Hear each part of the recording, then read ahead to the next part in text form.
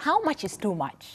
Again, in terms of, you know, attention, how this person shows they care. Because there's some people who might show that they care or they love you that much or they adore you. But then again, this person is possessive in one way or the other. And you see, the more possessive they are, it's not healthy. Yeah. Yeah. Being in a possessive relationship is not very healthy. It's not. And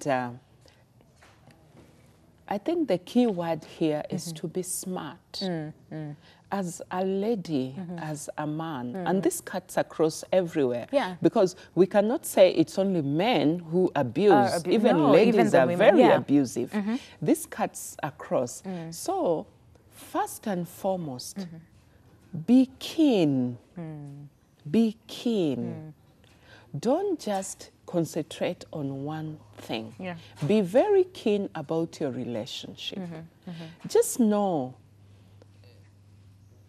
sometimes you have to bring some, a friend of mine says, be naughty at some point. Okay. Just bring a point which can bring conflict. Yeah, and see how... And then see the reaction. Yeah. And then when you look at the reaction...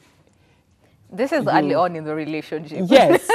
Don't Not wait when for it. Yes. Like, when, let's say, somebody has expressed feelings for you and everything, and it's like, I don't like tall people. And you know he is tall.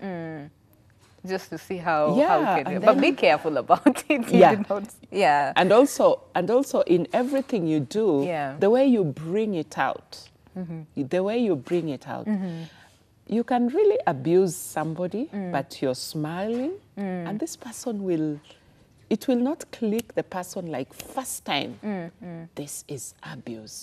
No, it comes slowly. Yeah. But when you're furious and you're doing things, it's a one-time thing. Yeah. And So, it shows you who this person really So really most is. of the time, the way you bring out something will, the reaction, Yeah. you will You will get actually the get the reaction. reaction.